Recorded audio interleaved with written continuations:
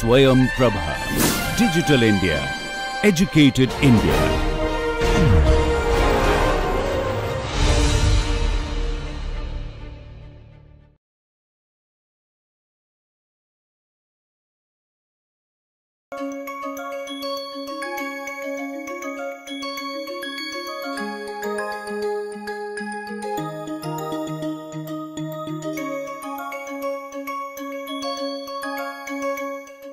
Thanks for opting this course.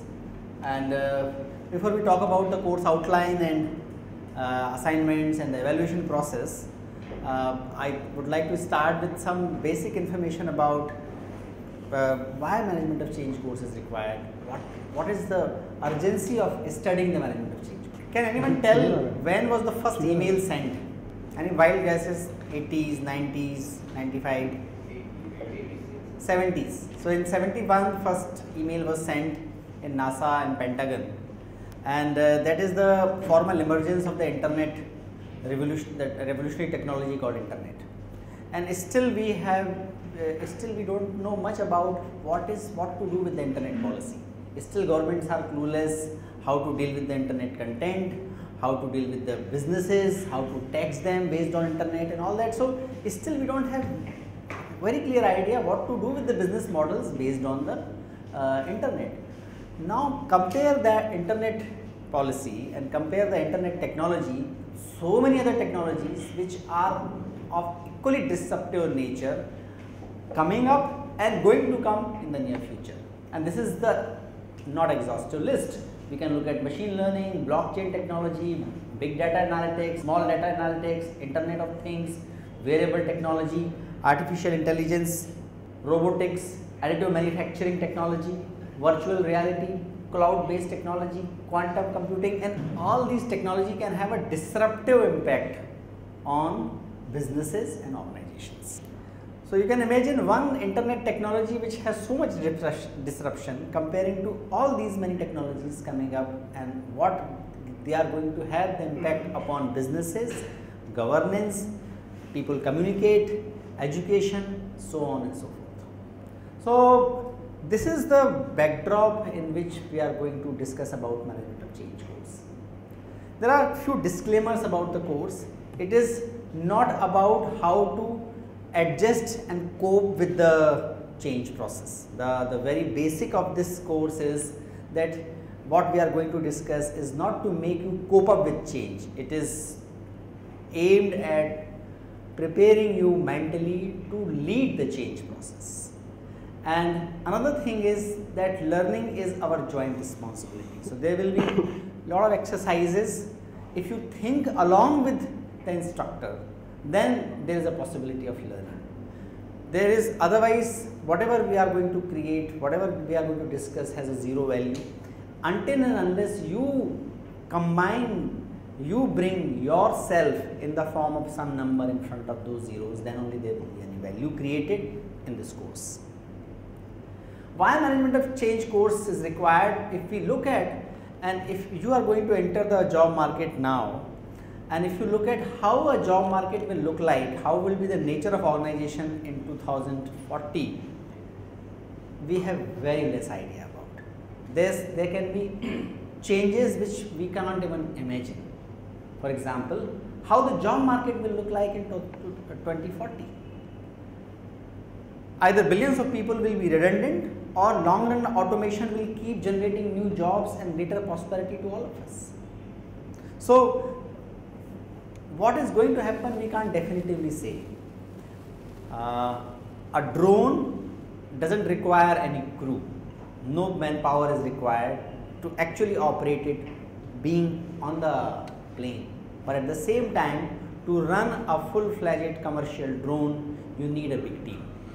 So job vanish at one level, are created at another level. What is going to happen, we don't know, but what are the factors going to impact the business, organizations and our society are nonetheless these. There is increasing globalization, and even if there are voices against the globalization and localization, globalization is going to remain a force, and it is going to come up in a very different ways. For example, there might be focus on the local production, but the distribution can happen globally. Likewise, globalization is going to remain the factor. Technological changes, we just talked about so many disruptive technologies which have emerged and emerging in last few years, going to have a disruptive impact on the business models, organizations and societal functioning. Aging population and diversity, the psychographic profile and the age profile we see at workplaces in India is not going to be the same. It is going to be very different.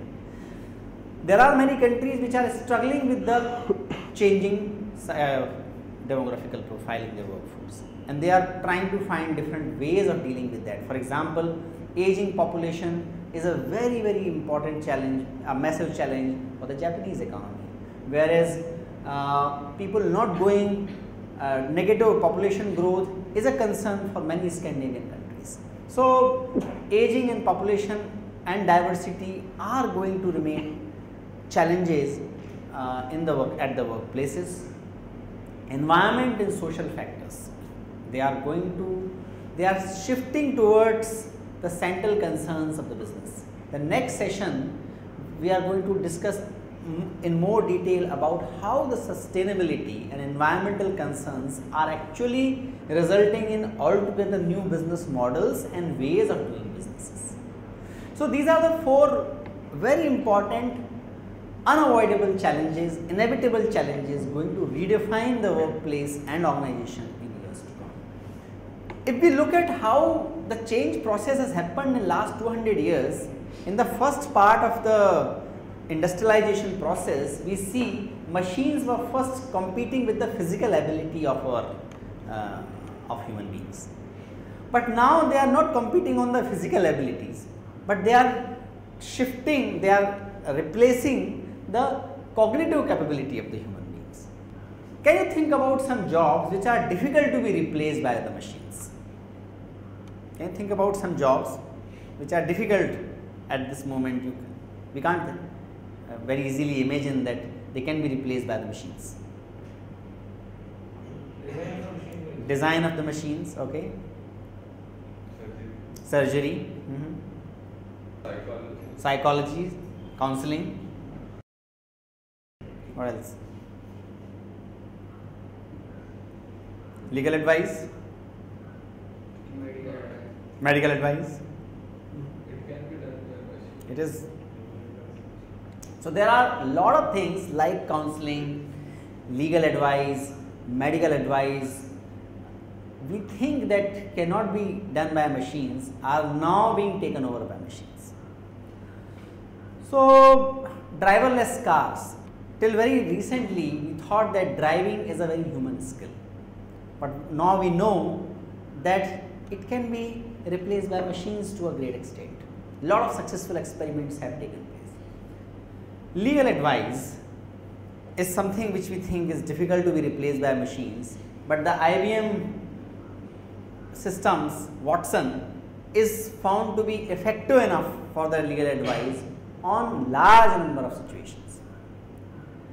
Medical advice, again, there are studies which have proved, which have demonstrated that on certain type of medical cases and medical problems, machines are accurate in more than 95% cases, whereas human beings, the skilled professionally qualified doctors are right in about 80% or 75% cases. So what we are seeing is, what we have realized, that what we thought the jobs which require intuition are actually not the intuition or sixth sense, but these are getting insight and based on the pattern recognition. So key insight leading to these of all these machines are that human intuition in reality is a pattern recognition. If we have enough data being fed into the system is intelligent enough now to get the insights and draw the conclusions, and those conclusions and decisions can be as accurate or probably more accurate than human experts we currently have. So, infotech and biotech together are redefining almost all aspects of the change process, all aspects of life. This is example of old news and very old news. Old news is in 1996, machine defeated the world champion in the chess. Whose this picture is? Gary Kasparov. Yeah. So, Blue Deep, this is the name of the machine which defeated Kasparov, and Kasparov had a cult like status in USSR and then Russia. People felt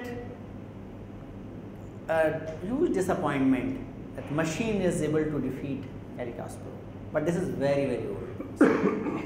The old news is that the machines, the competition and championships started amongst the machines.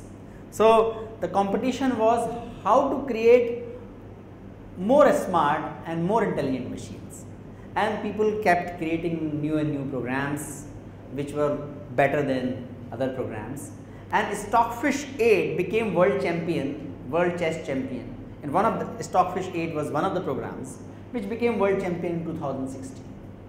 This is old news. There is very old news and old news. The news is that Google AlphaZero program defeated the Stockfish. And what is so special about the AlphaZero program, that it learned to play, how to play the chess in 8 hours. So, actually it did not require a lot of moves being feeded in the machine, into the machine, and that is how the earlier machines were taking the decisions, because the lot of patterns were feeded into that, and they could recognize that pattern, they could look at thousands and lakhs of the moves, and then based on those moves they identified their moves. This machine, the AlphaZero program, is based on the machine learning principles, learned how to play chess by playing with itself, and as a result of that it had certain moves which were unthinkable by human beings before. So, within 8 hours this machine learned how to play the chess, and then it defeated the world's best program. So, this is the kind of pace of change we are seeing in the current times. So, change otherwise is happening all the time. If we look at biologically, most of our cells get replaced by new cells in 7 years time, except few WBCs and neurons. Most of our cells are replaceable. The only problem is when other forces and external forces want us to change, we resist. We see that feudalism, monarchism and traditional religions are replaced by liberal democracies, communist dictatorship and fascist regimes. In future, it is a possibility that raising babies can be recognized as the most valuable job, and governments may start paying for that. Artificial intelligence and 3D printing may overpower Bangladesh and Bangalore, and they became very prosperous, or like 50% Orthodox Jews, we may not be required to work and find more joy, engagement and insight in studying scriptures, doing meditation, yoga and raising children, running community engagement. So, in Israel we see this situation. Israel is doing a cutting edge work in many fields, whether it is robotics, machine learning, agriculture, computing. It is doing fantastic work. Israel has one of the most vibrant startup ecosystem. It is challenging any technology existing in the world, but at the same time a large number of Jewish youth are not engaged in the so called cutting edge technology, but they are finding comfort, solace and meaning in being orthodox and studying the scripture. And many of them are actually supported by their wives who go out and earn the bread. So, there can be a very different patterns emerging in years to come as a result of the technological changes, demographical changes, political and social changes. So, now you need to think what are the big changes that you and your organization which you are likely to work with are facing or going to face in the near future. So, can you think about some examples? So, now we see that the claims like in 2 minutes loan processing is possible, like that. So, idea is that we need to think about it. What are the patterns, what are the factors going to redefine your work and the work of the organization which you are likely to join. Why we need to think about it? We need to look at it from the strategic perspective. Why any organization should bother about it is because no organization can keep on harvesting its existing competitive advantage. We all know that business survives, business profitability, sustenance and growth survives on the competitive advantage. But like product have life cycle, competitive advantage also has life cycle.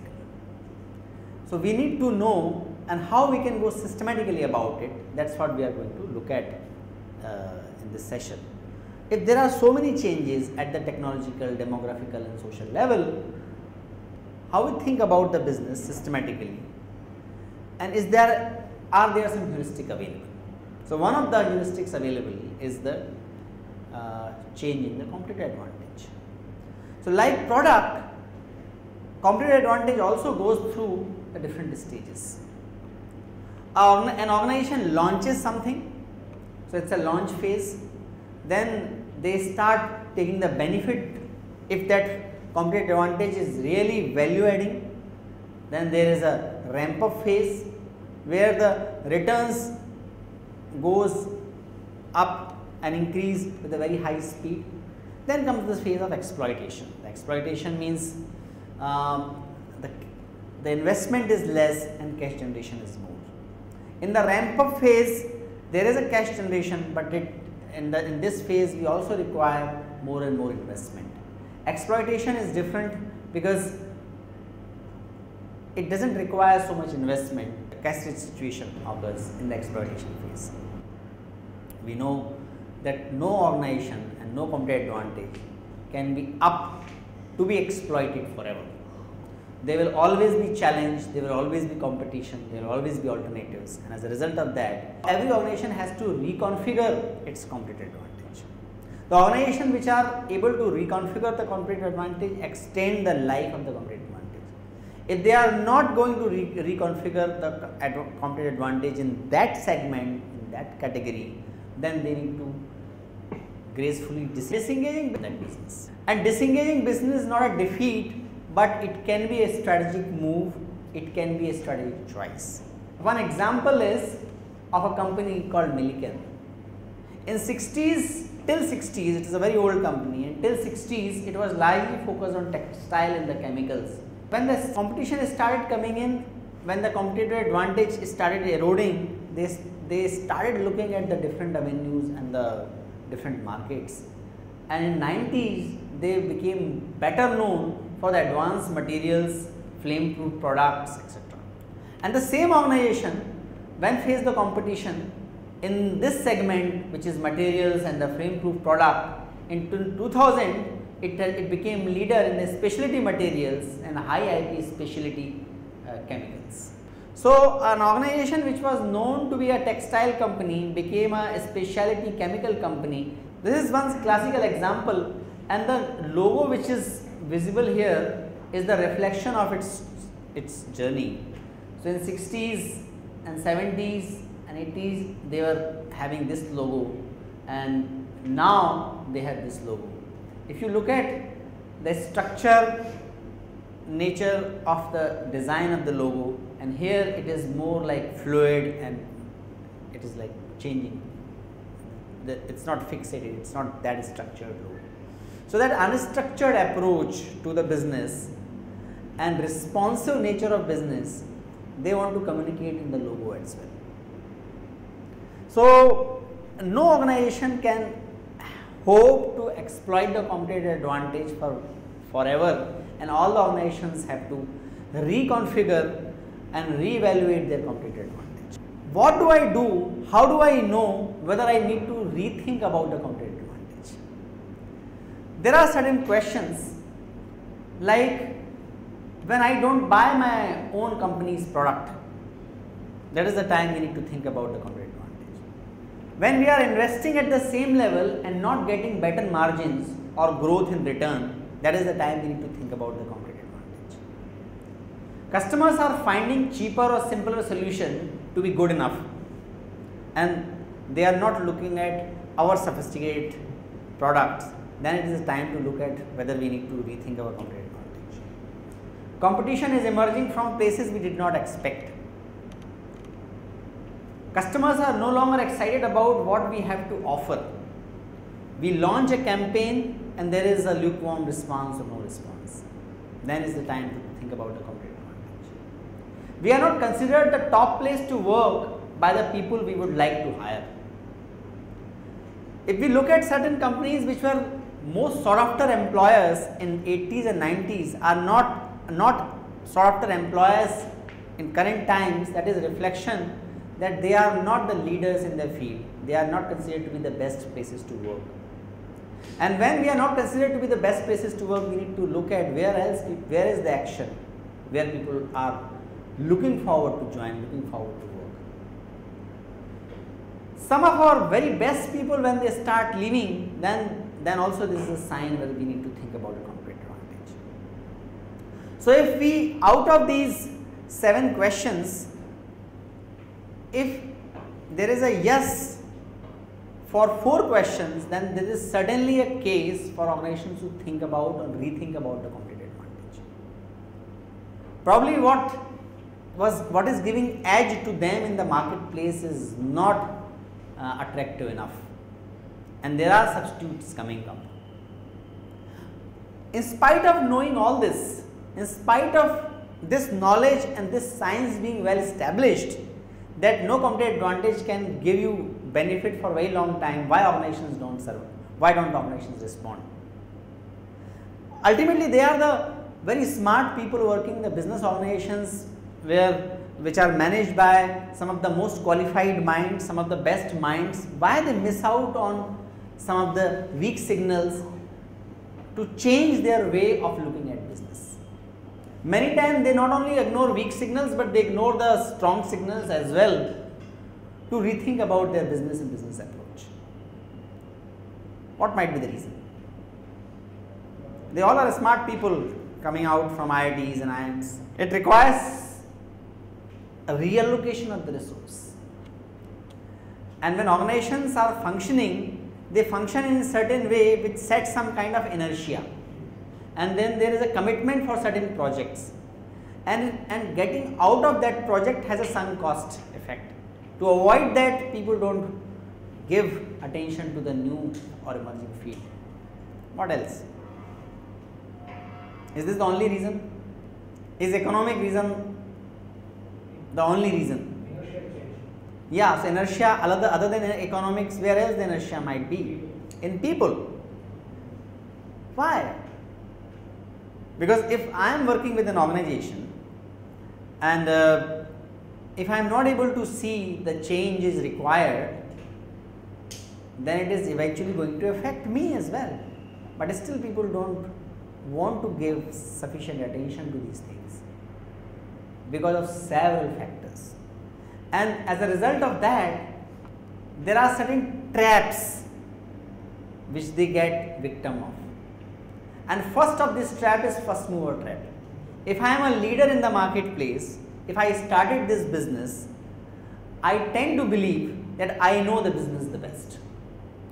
And because of that, if there are some competition for a large extent of time, I have a tendency to ignore that. That is called first mover advantage. Then there is superiority trap. If I am a player in the market for a very long time, naturally I am providing a better finished products. Whenever a substitute comes, they are not very sophisticated and very well packaged. And established players sometimes confuse the sophisticated packaging with the customer's value. And as a result of that, they get trapped in the superiority complex. There is an example of e-commerce site. The e-commerce is going to be the redefining feature of the business field was conceptually known 10 years before. Not many companies had invested sufficiently to build their e-commerce platform and build their e-commerce supply chain. because they were thinking that their product will require some personal touch, their product will require some human interaction, and e-commerce can never replace them. If we look at the e-commerce side 10 years ago and what it is today, we see a drastic change. Earlier the e-commerce site was not so sophisticated, now they are sophisticated. But the organization which have invested 10 years ago now has a sophisticated sites, and that's how they are able to give a better experience to the customers. The organization which have not invested and started in that learning curve, still they don't have the sophisticated interaction and they are not able to provide the best experience. The quality trap is very similar to superiority trap, which is sticking to quality which customers are not willing to pay for. Many times we think that quality customers look for X things, but many times that X thing is replaced by some other thing, and the quality by definition is a perception of the customer. What is considered to be quality at one level may not be considered quality at another point of time. For example, in the fashion industry, in the cosmetic industry, packaging was considered to be a very important factor in terms of the quality. But in last few years, natural ingredients became the major defining feature, and the packaging has not remained the most important quality feature.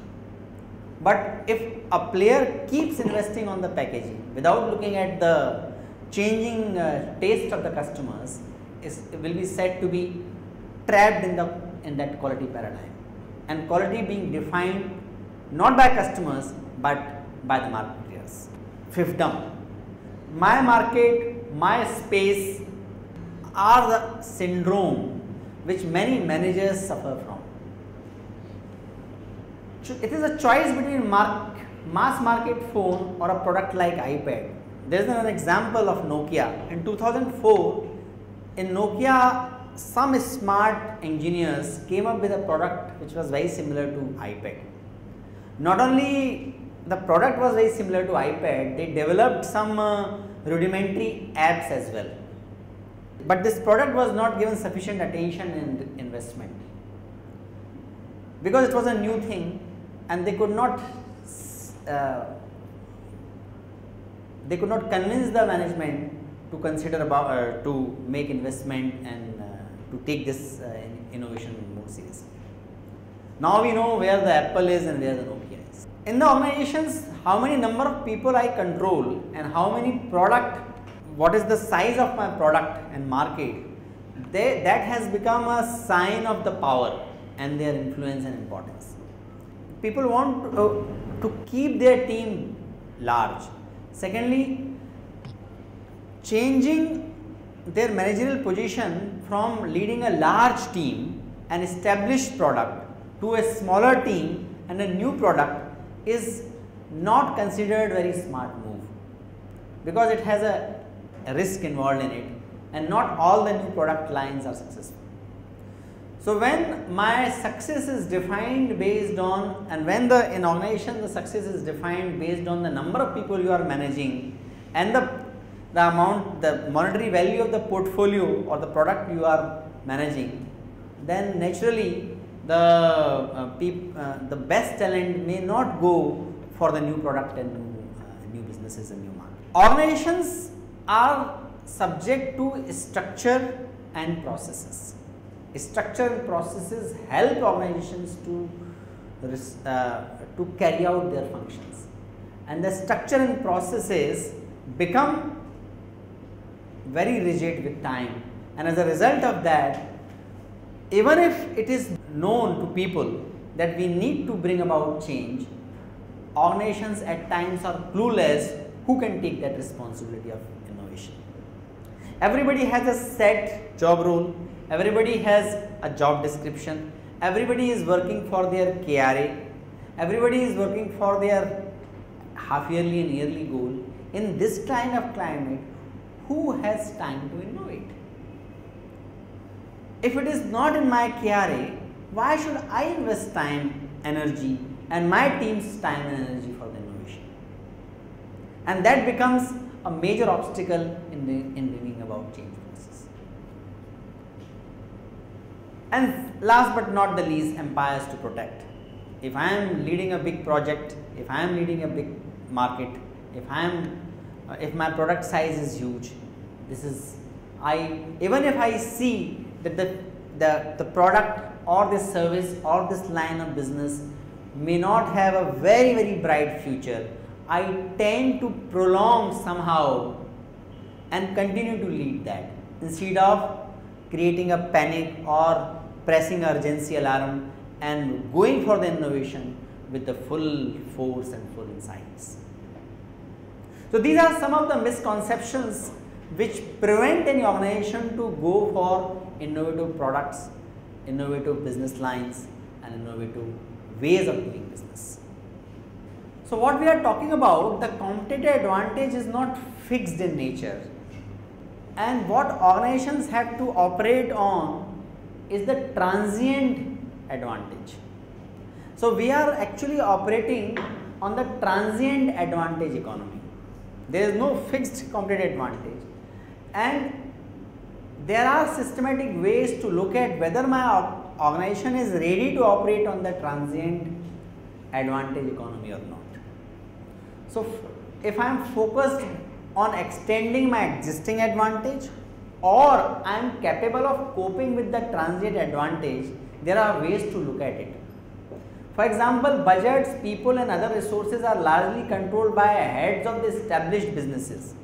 If it is too much, if there is a very tight control by the established businesses on the budget, people and other resources, then probably I am focusing more on extending my existing advantage.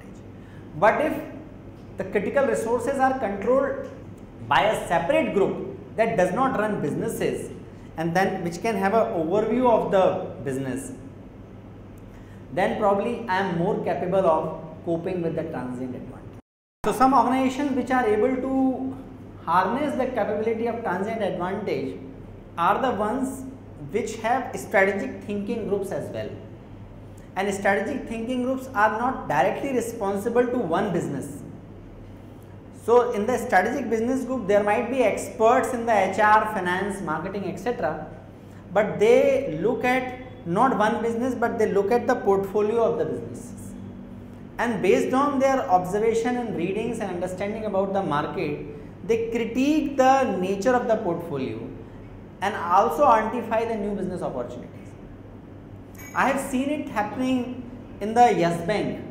So Yes Bank is one of the new banks which has not only harnessed the conventional ways of banking, but they have connected the social and natural development as well with the banking goals.